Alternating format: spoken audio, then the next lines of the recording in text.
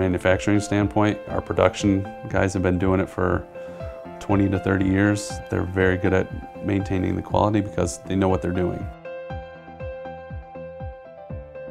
A lot of folks have been here for 20 plus years. I think this is my 33rd year.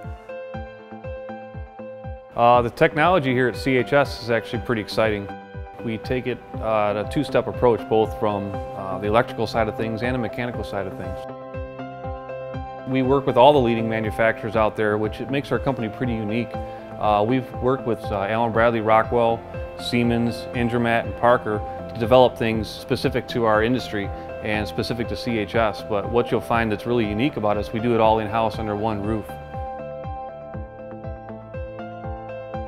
Most of the technology we develop has to do with input directly from our customers.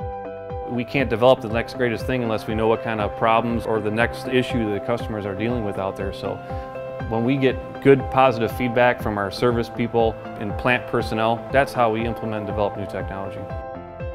More or less, we're building relationships, reaching out to customers, following up with customers.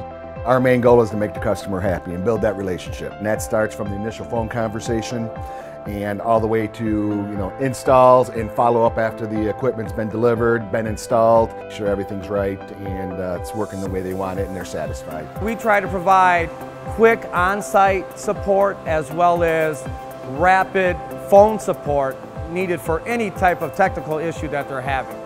By focusing on our core product and taking pride in every machine that we build, CHS Automation has become an industry leader in coil handling equipment.